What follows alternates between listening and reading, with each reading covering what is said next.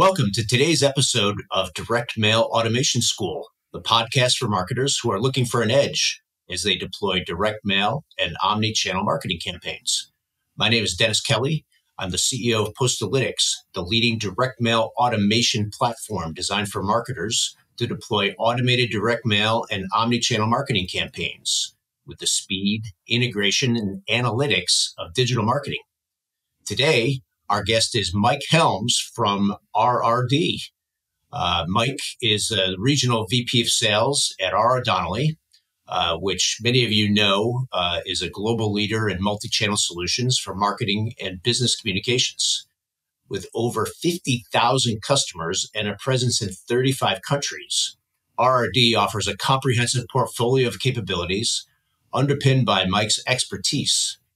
Beyond his technical know-how, Mike is a conductor of collaborative brilliance, uniting creative minds to craft captivating print narratives that make a lasting impact on audiences worldwide. Through his journey in the production seat, Michael has recognized that real magic happens when innovative ideas converge. He enlivens print and marketing campaigns, connecting brands to audiences through a spectrum of integrated services and technology. Welcome, Mike. We're delighted to have you today at the Direct Mail Automation School. Yeah, thanks for having me. Flattered to be a part of it. Really excited to hear what you got for me. Awesome. Well, before we dive in, why don't you give us a little bit of background on your career in marketing and omni-channel communications, where you started, how you ended up at the place you are today at RR Donnelley. Sure. Yeah. So graduating college, I started with the Hennigan Company. Proud to say that that's where I really grew my roots. Hennigan was one of the most decorated high-end printers in the country. And I learned there from the ground up. I fell in love with print. Very near and dear to me. I was able to work with my dad for 2 years before he retired. And the fourth generation owner was my mentor, Bob Ott Jr. And again, like I said, I just fell in love with print. I constantly asked the question why, stayed late to understand, why we would go into UV as opposed to conventional, and just really dug into the nuts and bolts of it with all aspirations of going into sales. And then in 2006, I moved to Detroit for sales. We really wanted to crack open the automotive space. So there I packed up my entire life that I ever knew and moved to Detroit, Michigan. And it's home now. So in Detroit, it was a round peg and a round hole for Hennigan, which was eventually acquired by RR Donnelley. I was able to luckily get in with some great agencies and clients and capture some really high-end direct mail. In 2006, in the 2006 to maybe 2010 or so, it wasn't as highly variable as it is today. So it would just be a splash of 2 million pieces with maybe a private offer. So again, I was just always curious of, well, why would that audience get $1,000 cash back? And why would that audience get 2,000? And what happens after you mail 2 million pieces? So I wanted to really understand upstream and downstream, and just constantly really force myself to be a student of the game. And that's what I pride myself with, is just constantly being a student, learning more so I can be as consultative as possible. And now, after that's evolved to this one-to-one communication, which we'll get into, I'm sure, about how you speak to that customer with the beautiful data that we have at our fingertips. That's something I always prided myself with is being a consultant with that regard. Excellent. Well, it's obvious that that acquisition of Hennigan and becoming a part of RRD has, really, given you a bigger footprint and a bigger platform to do that consulting through. When folks think of RRD, a lot of people think, hey, this is North America's largest commercial printer. And while that is true, The company has really transformed itself into this massive player in the marketing services space.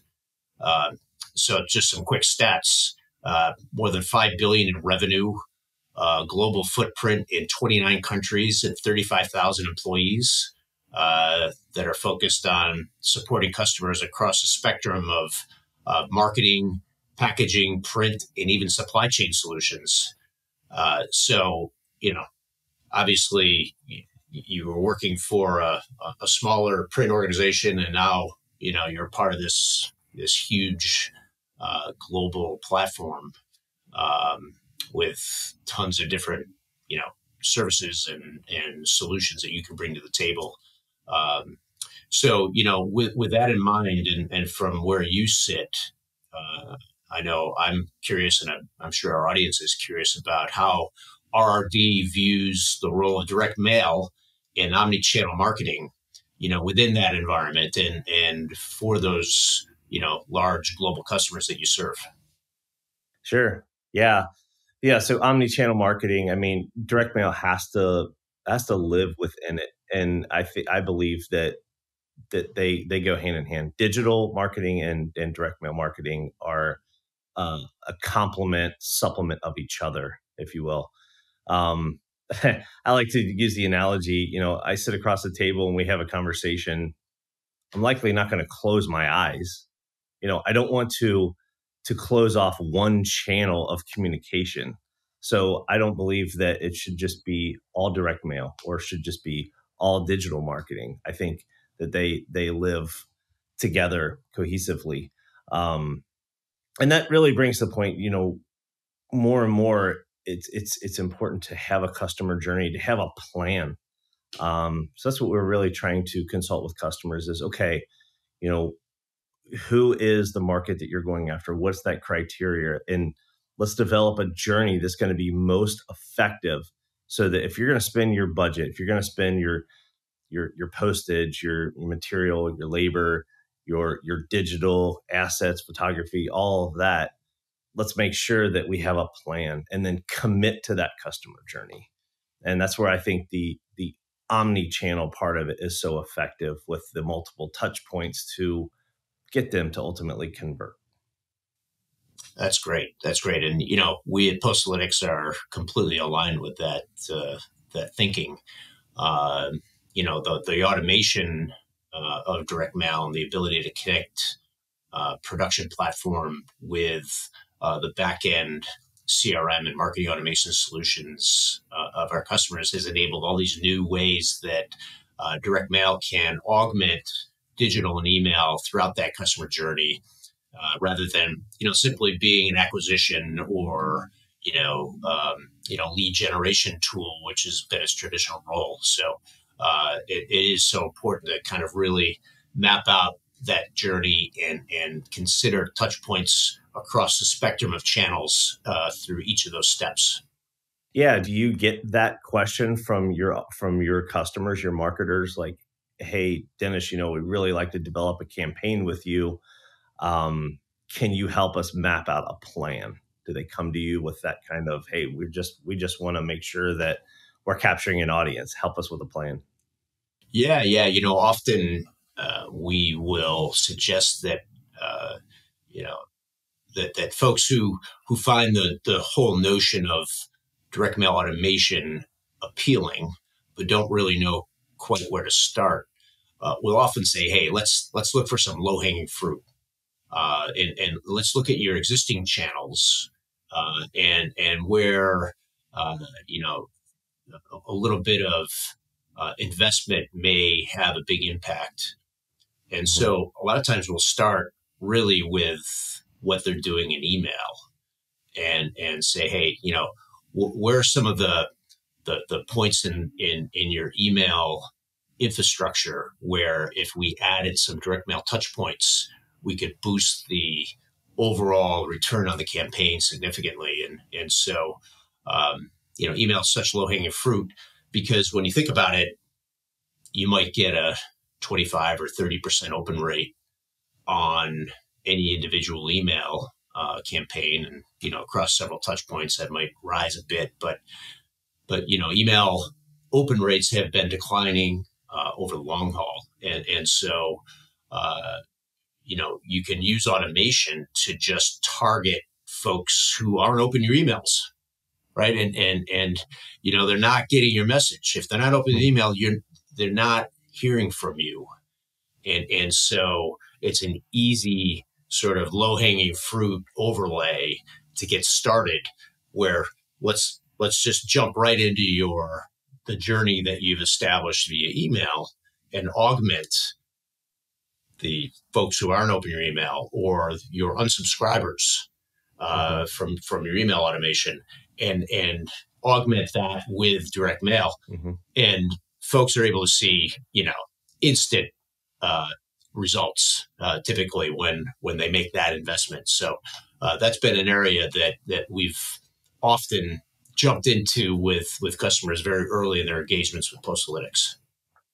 Yeah, and to echo that, I think that's the beauty of it. You can speak to them in a one-to-one fashion and communicate with them how they want to be communicated with. Obviously, they don't see email as valuable. They don't respond to that.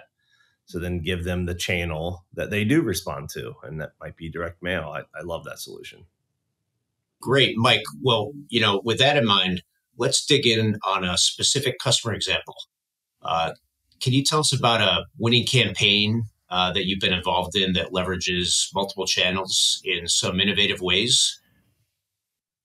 Yeah, for sure. There's a campaign that came to mind, that really comes to mind, hand raisers. Okay, so in the automotive world, that's a big one, which it is not only in automotive but pretty much anywhere. So a hand raiser is a very warm lead. That customer is intentionally going to the website to request more information in some fashion.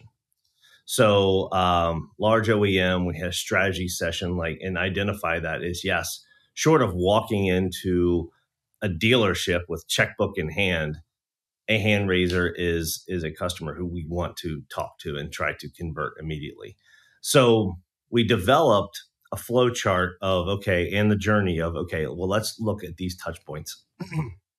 If the hand raiser goes in and checks out, if you will, and requests more information, in this case, it was get a brochure, we would go through the journey of a digital touch point of thank you for your interest. I kind of call it the Amazon touch point of thank you. This is your touch point of that you have asked for information, and we are going to continue that promise. And then the direct mail piece arrives. And then what's great about this solution was we scored that audience in a certain criteria to make sure, is that person 6 months out from a lease? Does that person have a car that's 5 years old with 100,000 miles? Okay, boom, they're hot. Let's give them a private offer now and try to convert them, get them to the nearest dealership. Here's the dealership right down the street. It's going to be great. So that journey was a hot journey with multiple touch points until conversion. On the other hand, if a customer did not check out, we wanted to capture the anonymous shopper. So what we did is we executed a reverse IP addressing tool. So just simply putting a pixel strategically on areas of the website so that we could capture that anonymous user to his or her IP address and then drill that down to a physical mail address. And in that particular case, we couldn't hit them with IT governance in a digital touch point, but we could send them direct mail. Same thing, we would score that audience. If they were high enough, we would send them a direct mail piece. If they didn't score high enough, maybe they were just browsing on the website for whatever reason, we didn't spend the budget dollars. But both created two different parallel paths to try to create heightened awareness, heightened response, and conversion. Well, I think that's really smart.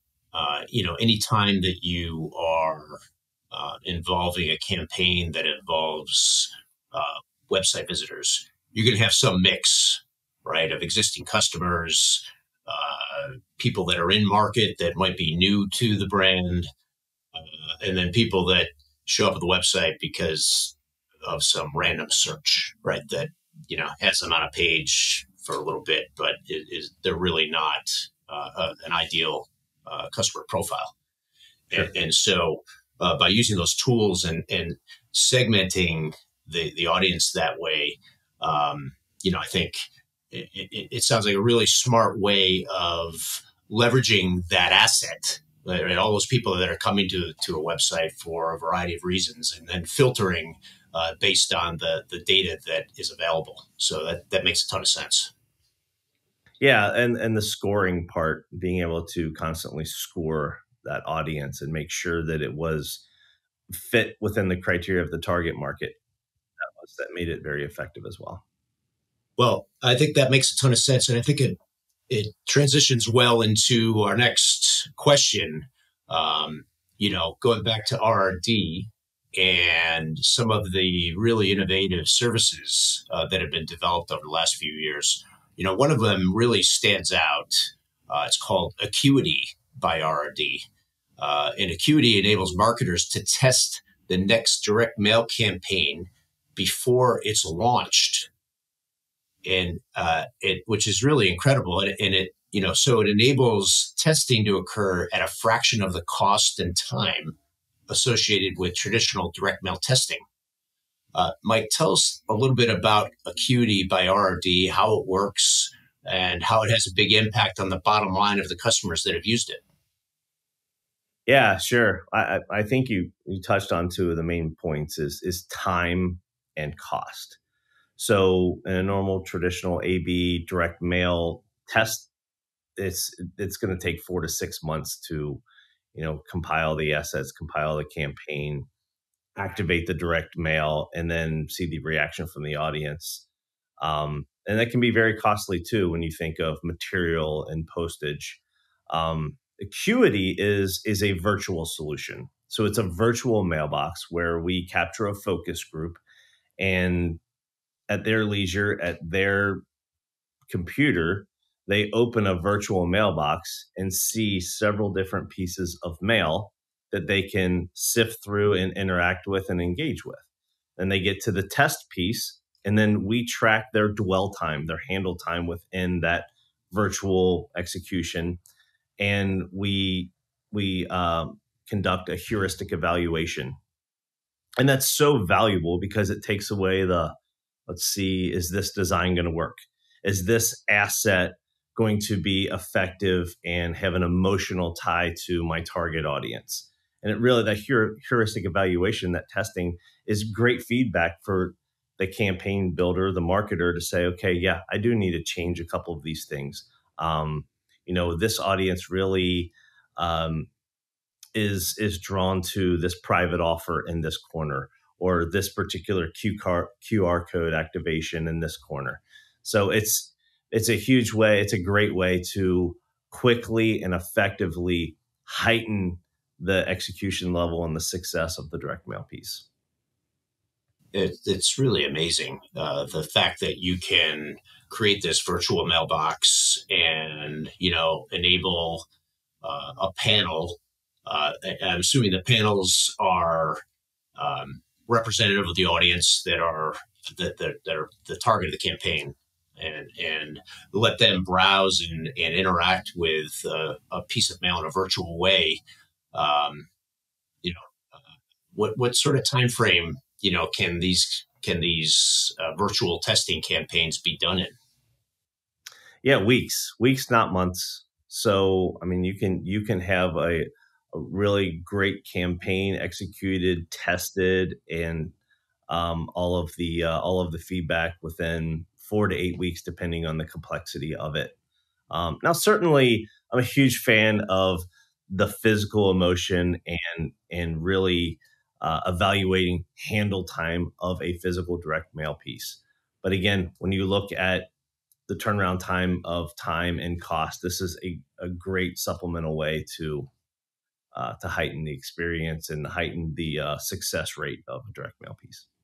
Sure. Yeah. Well, it reminds me a lot of the user interface testing that a lot of software companies do prior to even building out their full solutions, where they'll bring in an audience and and the audience will react, and you can study that and then just eliminate risk from your design decisions. So I think it's absolutely brilliant, and I'm sure that as your customers are interacting with this service, that they're getting huge value. In kind of a related way,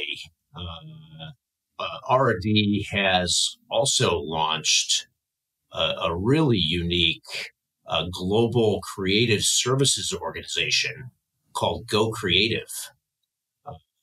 So tell us about that Go Creative footprint, the types of projects that are the sweet spot for it, and kind of how the whole thing works. Any examples of what Go Creative does? Sure. Yeah. Yeah. I mean, I think the key here is, being a communication company, we have to constantly evolve, and evolution is the key. I think you would say the same thing about Postalytics. No one company can just stand still and hope to stay relevant. So, as an organization, this platform is our largest growing platform. 8,000 employees employed in the Go Creative division of our company.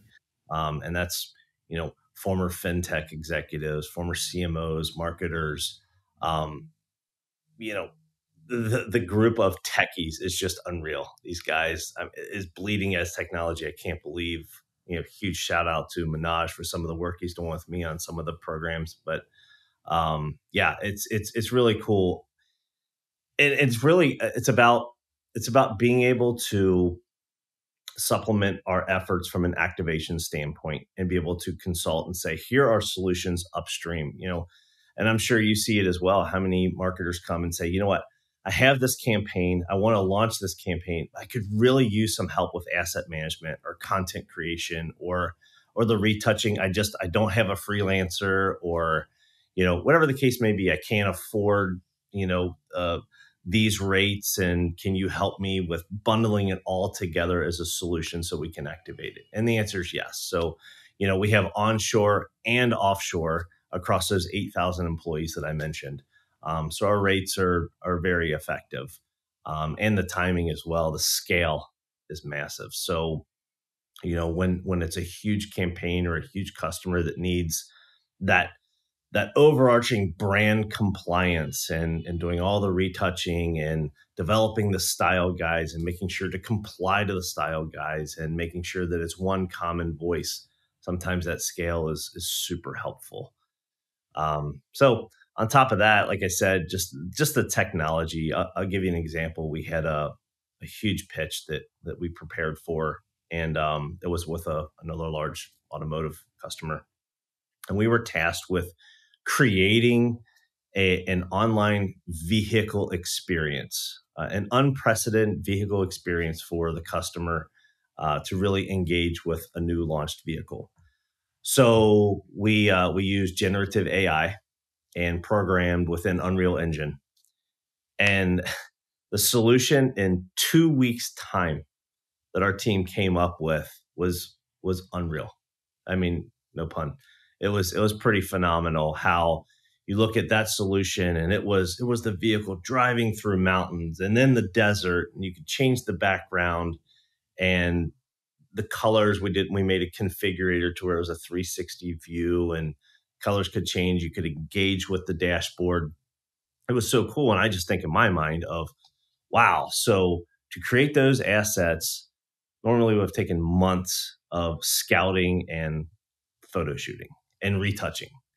So the technology from this group is pretty phenomenal, bleeding edge. Well, that's incredible. And, going back to the Acuity product, I could really see the two of them working well together, right? And so you're compressing the time, you're compressing the cost, and associated with the generation or the creation of these assets, these highly effective, professional, high quality assets that they're hard to do, and so what I love about it, it's consistent with what we're trying to do at Postalytics is really removing friction from the process of generating great campaigns. And, if you can compress the time, if you can compress the cost, if you can make things more simple and take the complex and make it clear and simple and easy for customers, then you're creating greater throughput right through your platform. And so both of these solutions on the creative side, from where I sit, really help eliminate a lot of the bottlenecks that occur as customers are trying to implement campaigns. Yeah, for sure. And it's kind of have, as we've discussed in the past, I think that's what can be so special about Postalytics and RD is there's this customer facing platform, and the customer gets to choose from a menu, a modularization strategy of, okay, well, yeah, I have a campaign. I could use help with testing my direct mail piece to make it sure it's most effective. And absolutely, I have some retouching that needs to be done in some page layout that I could use some help with, and check the box. And now there's this perfect cohesion to, like you said, build a campaign that's the most effective as you can possibly get at a great price. Exactly. And that's so important to everybody today. So, as a bit of a omni-channel marketing nerd that I am, obviously I'm hosting a podcast called Direct Mail Automation School. I spent a lot of time reading research, and RRD has developed a tremendous body of research. I was checking out this recent report around this concept of omni-channel marketing. And I guess aside from adding yet another variant to the pile of phrases that we use to describe the use of multiple channels together in marketing, there were some really cool conclusions. And a couple that stood out to me: 68% of the marketers surveyed said that large-scale changes to the big social and digital platforms over the last 6 months have influenced their digital marketing strategy, and 71% of them have reallocated budget from digital to direct mail and other print channels as a result. So that's number one. Marketers are seeing this changes that are happening at the big platforms and thinking, hey, I gotta move some budget around as a result. At the same time, 38% of the respondents struggle to effectively track response rates in direct mail. So kind of pain point there, right? How can we track who's responding and what are they doing? And then third, 89% of the respondents are now deploying QR codes in their print material. So, huge trend there, obviously. So kind of three big things going on. And, you see this playing out all the time in the real world with your customers. Give us a sense of kind of what your customers are saying and how that's being parlayed into change and innovation in the types of campaigns that you're observing. Yeah, for sure. And I mean, you nailed it. It's like as soon as omni-channel might get a little bit stale or you're sick of saying it too much, let's call it omni-channel. Let's keep evolving multi-channel, omni-channel. Let's keep using these buzzwords to make our sentences as relevant as possible. But no, I'm with you. Yeah. What I see is, and some of the clients I work with, is it's almost like a highway. The digital communication has so much traffic right now. They're just, as you said it, I mean, an email just isn't as effective as it once was to get a promotion across. I mean, sure, some people activate it, and we're never going to put these down.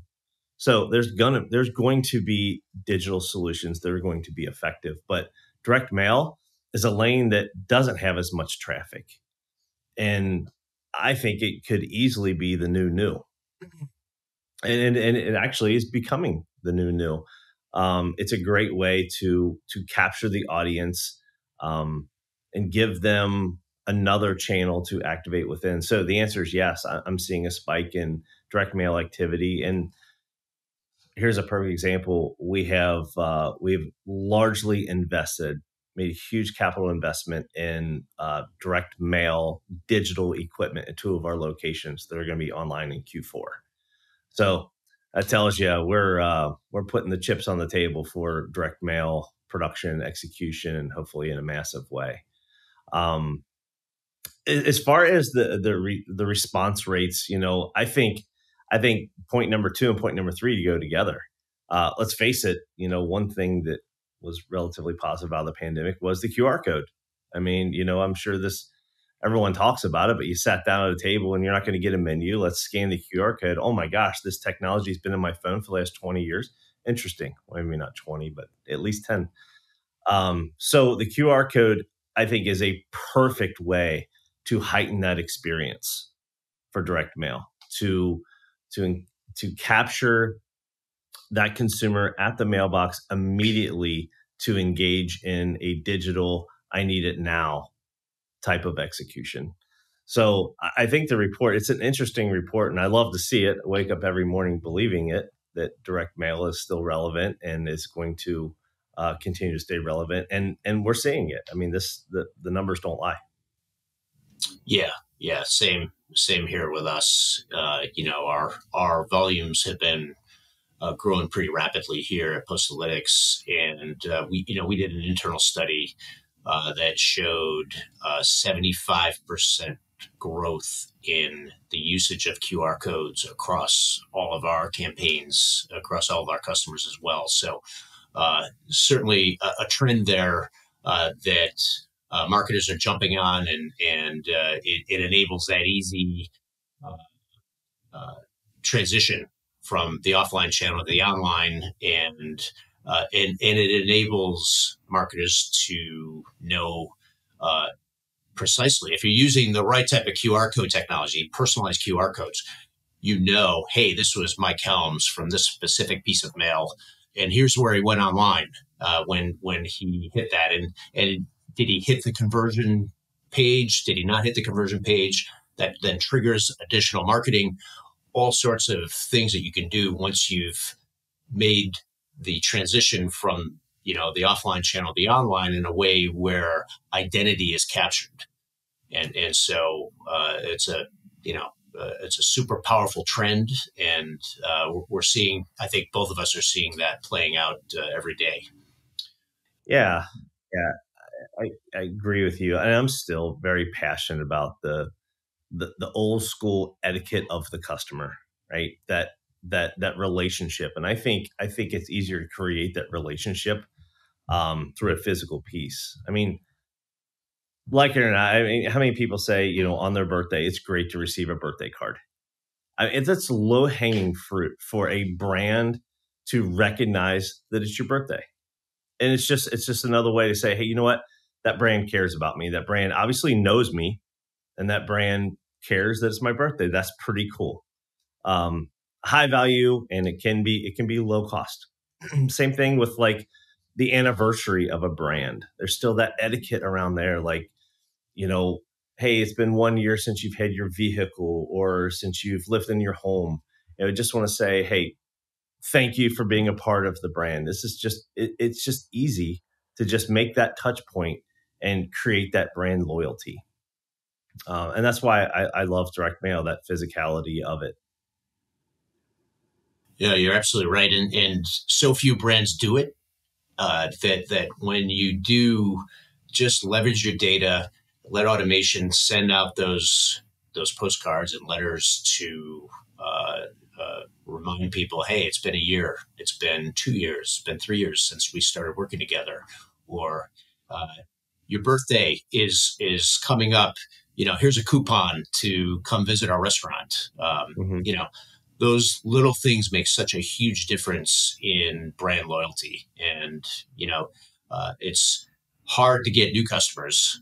It's far more cost effective to hang on to the customers you already have. So it makes a ton of sense. Well, Mike, we got to wrap things up here. And so I've really enjoyed this conversation.